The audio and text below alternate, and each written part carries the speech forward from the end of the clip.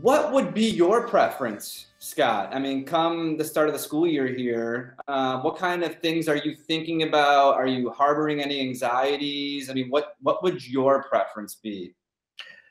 I have a list of questions that I'd like at least some preliminary information on before I could say I'm wholeheartedly behind returning to the building. I think we should do virtual education, distance learning like we did in the spring. And with those pieces of information, I'd have a better picture of what it means for students to go back and staff to go back. I think people need to understand that teachers went to school to be in the classroom having face-to-face instruction with their students. That's what we want to do. But it's got to be done safely, and precautions have to be put into place in order for our staff to remain healthy and our students to remain healthy. And not that you're a spokesperson for everyone in your district, your fellow colleagues, but I mean, do you have a sense of where they're at? Are they probably a similar perspective as you just expressed? I I think I think some teachers want some answers to questions. For instance, are masks going to be mandated in our buildings? Washington County is a sanctuary county. So a mask mandate put into place by Governor Evers may not be enforced in Washington County. So how will that play out in a building? What about social distancing? In At the high school, we have two high schools in one building with approximately 2,200 students. So will all students be in the building at the same time? And if they are, how will social distancing work and be enforced? If masks are mandated, how will mask mandated policy be enforced? What happens when a student is COVID positive? What happens when a faculty member is COVID positive?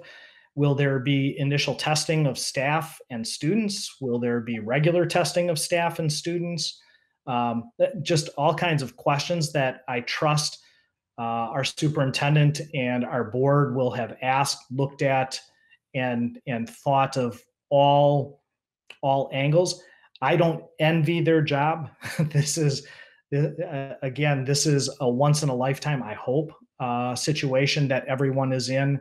And I think our superintendent, who is new, and our board know that they have some tough questions to answer and difficult decisions to make. And I don't think you're going to please everybody. And For my colleagues, I think that their opinions run the gamut. Let's go back to school. Let's get it done. Let's get it over with.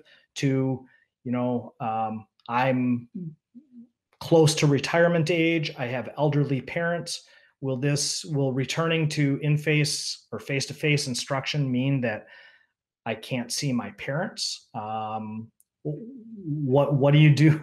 What do you do as a parent of elementary school children who are in a different district, who are going to be adopting a different way of instruction than West Bend? I mean, there are just so many pieces to this huge puzzle that I'm glad I don't have to make those decisions.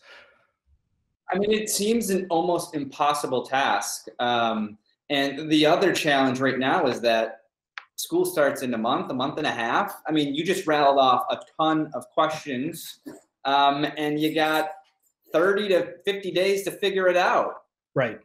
And I think when school ended, I think administrators and boards around the state knew that they had better be thinking about what the fall is going to look like. We have seen record numbers of positive cases in Wisconsin over the last several weeks. The number of COVID positive cases coming back from testing is going up, and the number of tests administered is increasing. So there had to be some forethought as we ended the school year. What's the fall going to look like?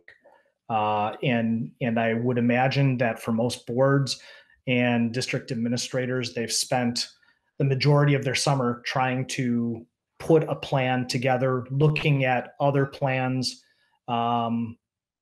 seeing what other districts are doing, and whether the plans from similar sized districts would be feasible for West Bend.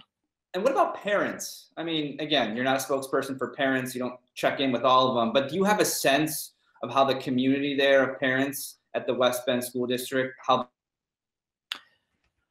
they're feeling? I don't. I would imagine there are parents who really want their students back in the classroom, especially elementary school parents, because that direct instruction, the face-to-face, is really important early on in the educational development of a child. I would imagine there are parents who are probably thinking to themselves, I don't want my child exposed to someone who is COVID positive, whether it be a staff member or another student. So I would imagine their viewpoints probably run the gamut, just like West Bend staff. Thanks again. I appreciate your time, sir, and best of luck to you. Thanks. Stay safe.